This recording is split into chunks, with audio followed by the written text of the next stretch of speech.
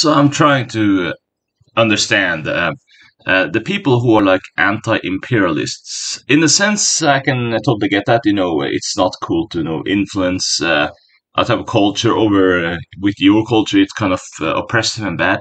But when certain royals or monarch, in a sense, doesn't really do that in this day and age. I mean, let's take like the Queen Elizabeth II. I mean, is it sort of the anti-British sentiment because of the influence they had in the past, or are currently doing with the influence? So what you are essentially against is it the influence you hate or something? Because I'm trying to understand the whole Marxist principle of anti-royalty or something like that.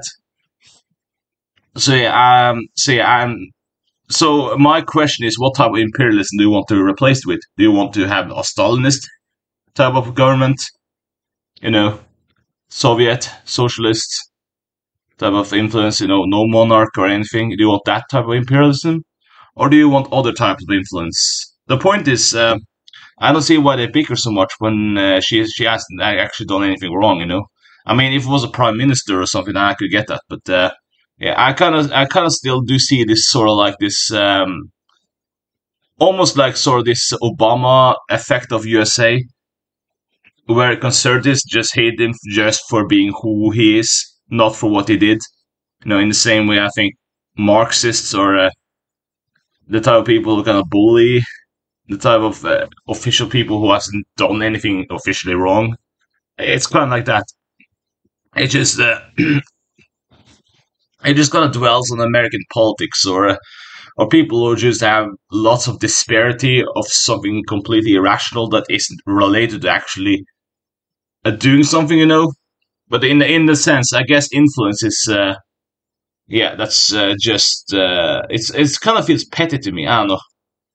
It's but then again, when in USA you can get individual backers to run for president, I guess it's a joke to begin with, rather than a representative of a party or something that is supposed to represent the policies or political issues. So yeah, so it's more like a loose cannon over there. But yeah, but I guess it has also been other places like I don't know, what's the like an African model or something who hated Queen Elizabeth. But so maybe it's not entirely America 100%, but but yeah, I don't know. It's sort of interesting. But feel free to discuss this. Thank you for listening, and bye.